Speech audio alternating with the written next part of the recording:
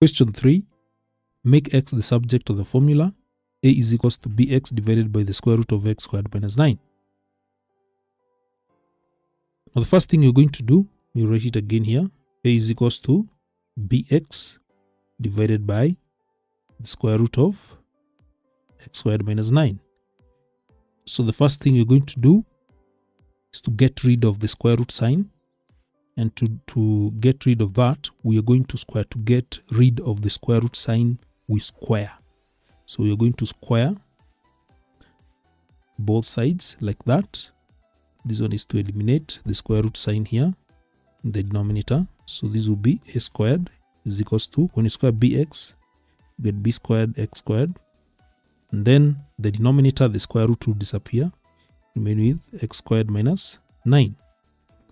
So from there, you can just express a squared as a squared over 1.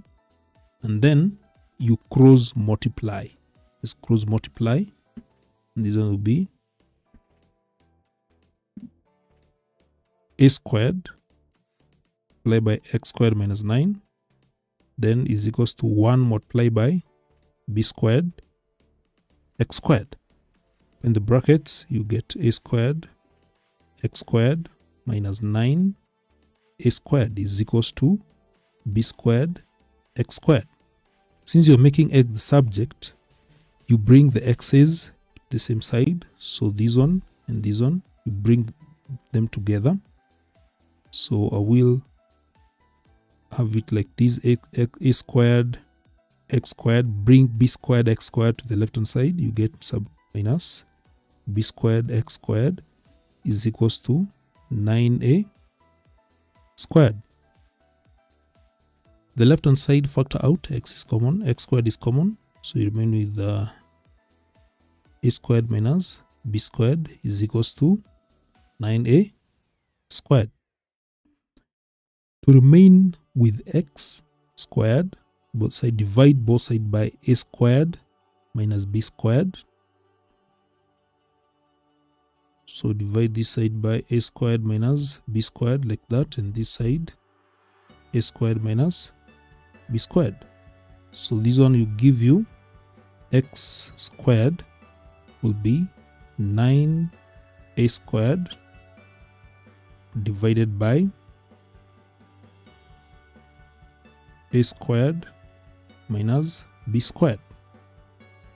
Still, we have not obtained the answer. And to get x, you have x squared, now you need x, you get the square root of both sides. So therefore x will be given by, when you get the square root of the numerator, square root of 9a squared will be 3a. Then the square root of the denominator, cannot get the exact square root there, so you leave it like that. Don't forget, when you're getting the square root, you either get either positive or negative. Positive or negative, let me indicate this one properly. So you get either positive or negative. So therefore, x is equals to 3a divided by a squared minus b squared. You get the square root of that. And this one should be positive or negative.